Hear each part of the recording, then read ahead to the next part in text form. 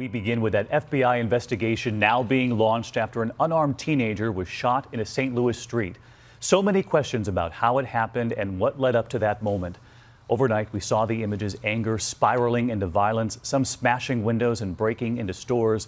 So many people taking off with what they could grab inside. And that tension in clear view tonight. This image from St. Louis late today, protesters face to face with police in riot gear. ABC's Steve Osinsami on the 18-year-old who was supposed to begin college today, what he was accused of, and the mayor tonight who says if the officer did something wrong, he wants accountability. No justice, no peace. Look closely. This was the peaceful protest outside the Ferguson, Missouri Police Department today.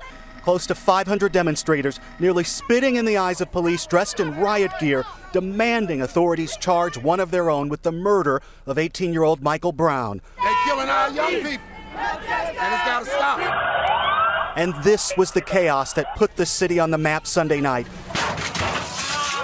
Teams of thieves using the protest as an excuse to steal jeans, shoes, and expensive tire rims. We could no longer just stand on West Fourth and watch the looting and the destruction of property that was happening. Details surrounding the shooting that sparked this fire in great debate, and the FBI is now running its own review. Neighbors believe the 18-year-old was accused of stealing cigars from this Quick Trip Saturday afternoon and say police were called.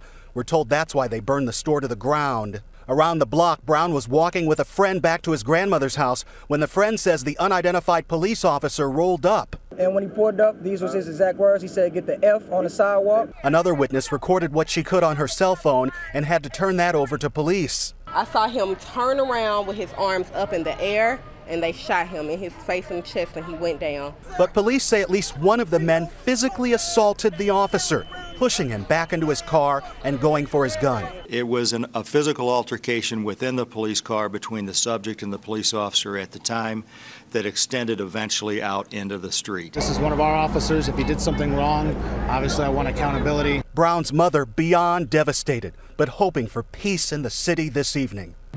I just wish I could have been there to help him. The owner of this beauty shop and the wireless store next door say they understand a young man was killed, but it led to all of this, and they worry this could happen again tonight.